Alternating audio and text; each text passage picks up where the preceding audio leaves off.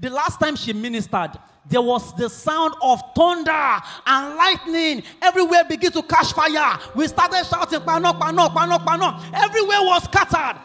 It's going to happen again here tonight. So with the sound of thunder and lightning, even on the drums, thank you, and on the keyboard, and on the guitar, and on the saxophone, with every voices, shout and join me as I welcome the great psalmist of the Most High, Minister Lola.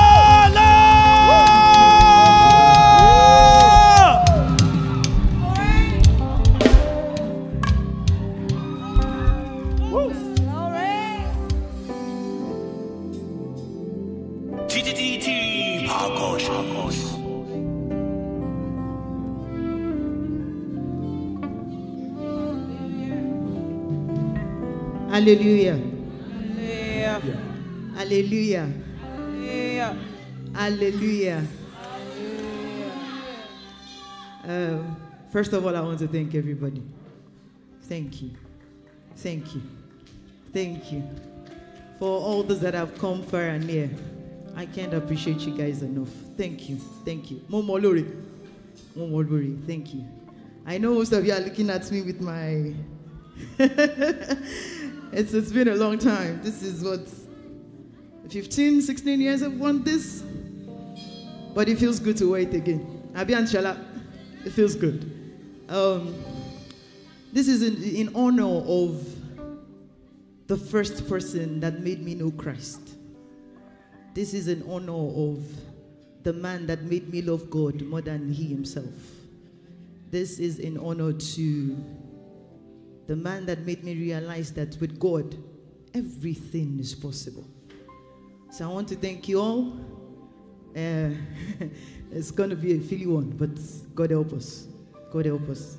Thank you all. Thank you. I can't appreciate you guys enough.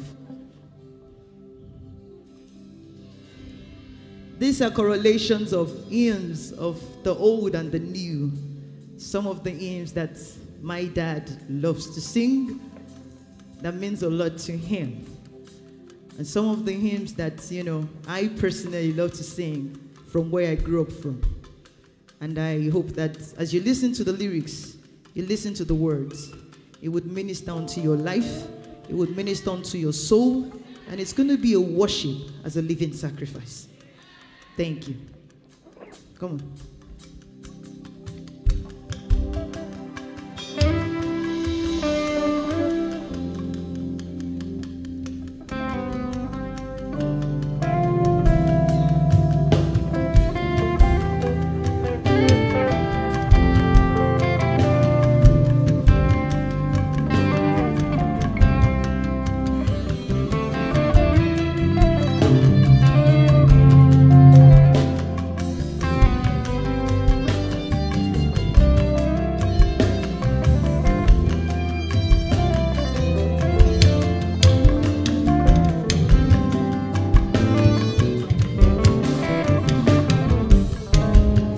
Ọjọ́ ayọ̀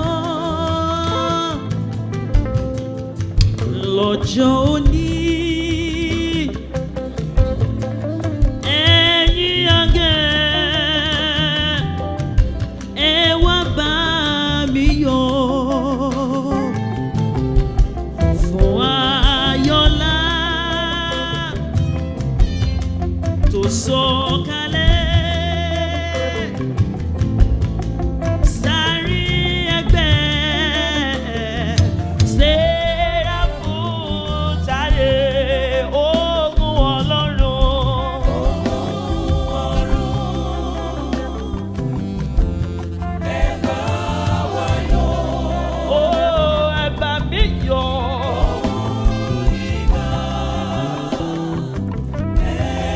Seraph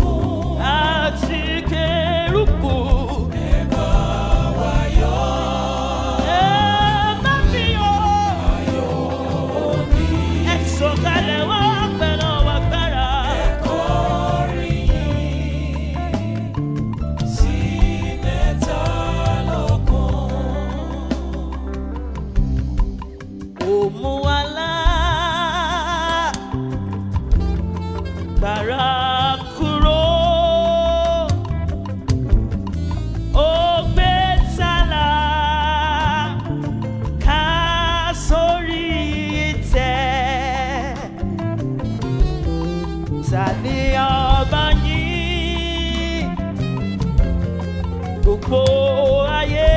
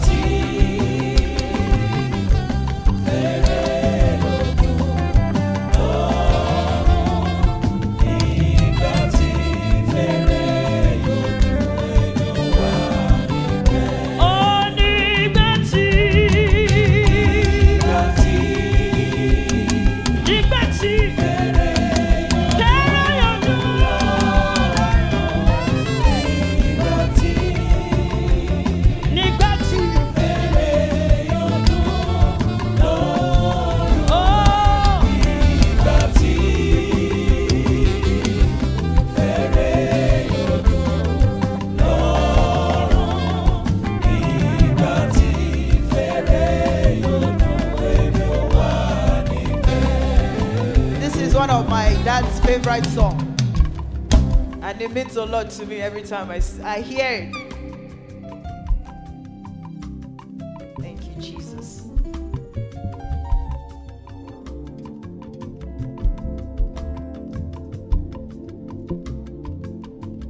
It says, Agore wani ti ni ewa to Oluwa oko mi fa Sile orun. Agore wani ti ni ewa to Oluwa ọkàn mi fà sílé ọ̀run. Mo ráwọn ẹyẹ ọ̀gbìn wọ́n nílé Lórí igi alápàdẹ̀dẹ̀ wọ́n tẹ́ ìtẹ́ o, ṣùgbọ́n yòbó kò dé.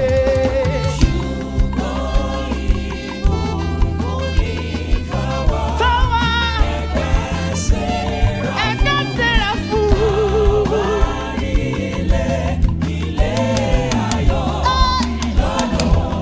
Ọ̀dọ̀ Olúwa èèwọ̀ kún,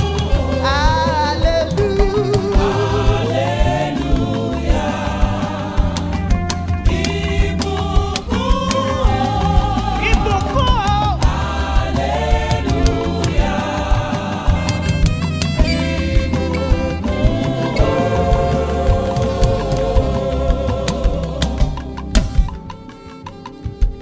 Àtọ́rẹ̀ wọn ni ti ní ẹwà tó. Olúwa ọkàn mi fà sílé ọ̀run. Àgọ́rẹ̀ wọn ni ti ní ẹwà tó. Olúwa ọkàn mi fà sílé ọ̀run.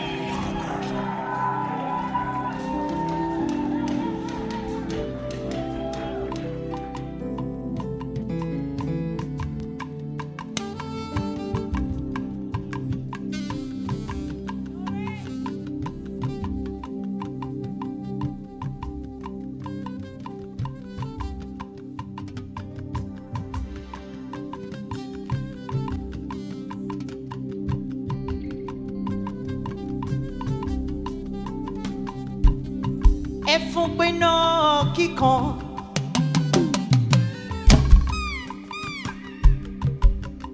Ìpè ìyìn rere tó dún jákèjádò létí gbogbo ẹ̀dá. Ẹ̀yin ẹrú ẹ̀ṣẹ̀, ẹ ṣọ́ra yín ìdánmọ́ lọ́wọ́ Kristi Jésù. Ẹ kò mí níra yín ọdún dé. Ọdún ìdásílẹ̀ ti dé, padà ẹlẹ́ṣẹ̀ padà. Ọdún ìdásílẹ̀ ti dé, padà ẹlẹ́ṣẹ̀ padà. Ọdún dásílẹ̀. Ọdún ìdásílẹ̀ ti dé, padà ẹlẹ́ṣẹ̀ padà. Ọdún ìdásílẹ̀ ti dé, padà ẹlẹ́ṣẹ̀ padà. Ẹ̀yin ẹrú ẹ̀ṣẹ̀, ẹ ṣọ́ra yín ìdánmọ́ lọ́wọ́ Kristi Jésù. Ẹ gbòmìnira yín fún pé tán dákú tán dáfígbà ṣe ètùtù. Jẹ́ kí ọgbà ayé mọ̀ agbára ẹ̀jẹ̀ rẹ̀ ọdún dé. Ọdún ìdásílẹ̀ ti dé, padà ẹlẹ́ṣẹ̀ padà. Ọdún ìdásílẹ̀ ti dé, padà ẹlẹ́ṣẹ̀ padà.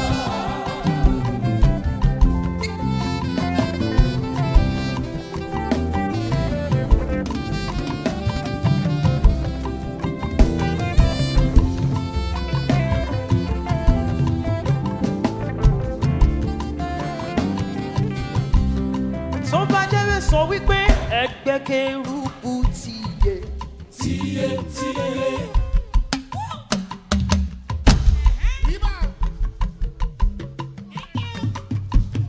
Sọ fún mi lẹ́ẹ̀kan sí i. Tiye,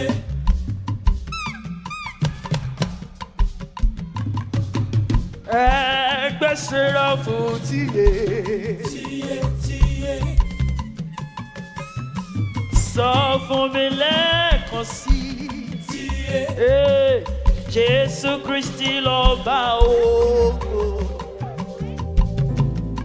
Olùgbàlà lọ́ba yìí. Ẹgbẹ́ sẹ́ráfù lẹ́gbẹ́ yìí. Ẹgbẹ́ sẹ́ráfù ti yẹ. Ìyanu o.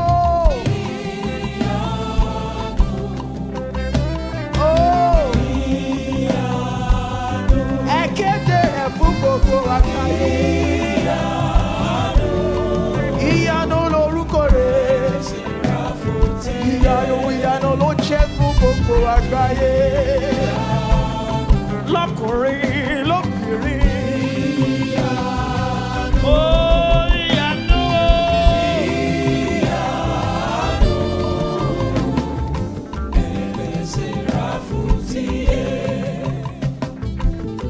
Ẹgbẹ́ kérúbù ti yẹ. tiye, tiye.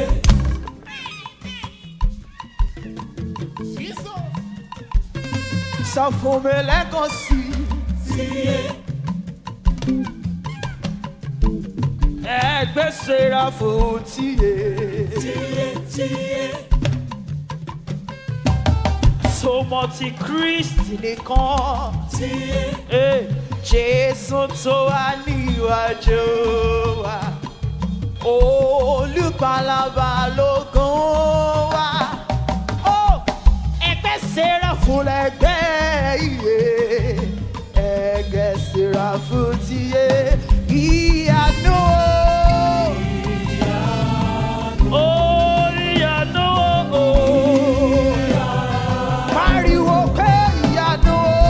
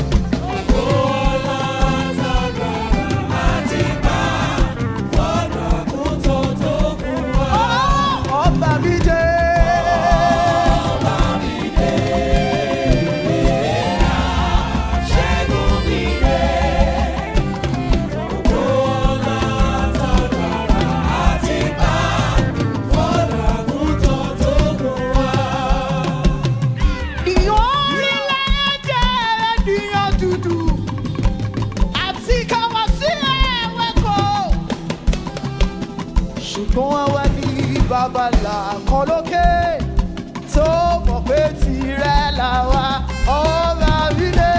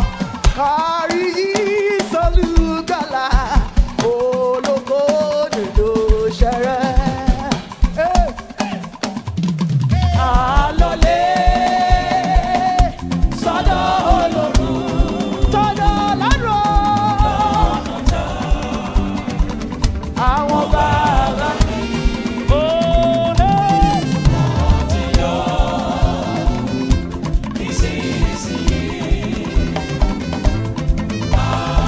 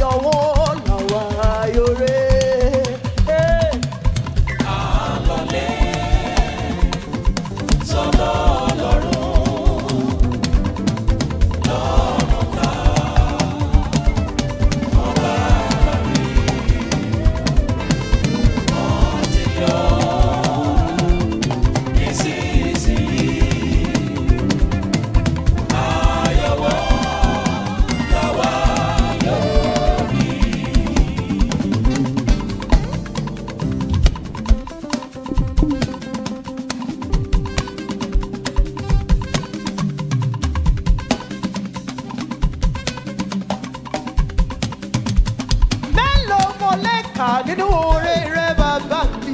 Ẹ̀yin ni Olúwa ọba wa. Ẹ̀yin ni Olúwa, Jèhófà. Ẹ̀yin ni Olúwa, ọba wa. Ó ní mélòó mo lè kà nínú oore rẹ bàbá mi. Ìwọ ni Olúwa ọba tèmi.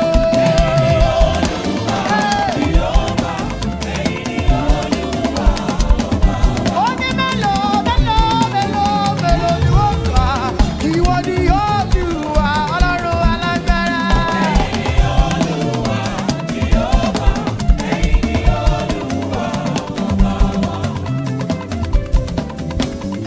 Àlọ́lé sọ́dọ̀ Ọlọ́run lọ́nà tá bàbá rí. Wọ́n ti yọ ìsinsìnyí. Ayọ̀ wa làwa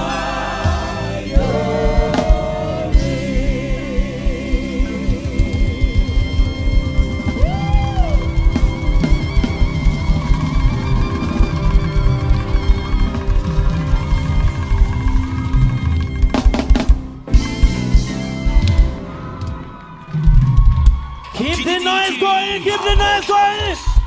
Keep it going, keep it going, keep it going. Keep it going, keep it going, keep it going. Keep it going, keep it going, keep it going. Keep it going, don't